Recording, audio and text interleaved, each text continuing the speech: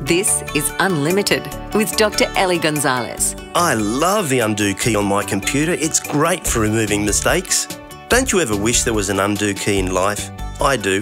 I'd like to remove some of the choices I've made and things I've done, but life isn't like a computer.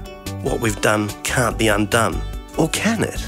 God offers you and I a different kind of undo key.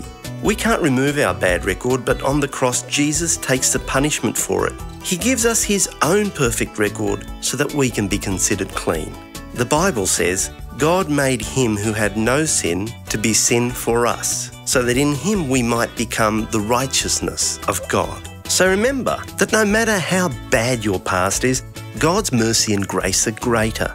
You can be counted as perfect in God's eyes and given a totally clean record with Jesus' undo key. For more, visit goodnewsunlimited.com.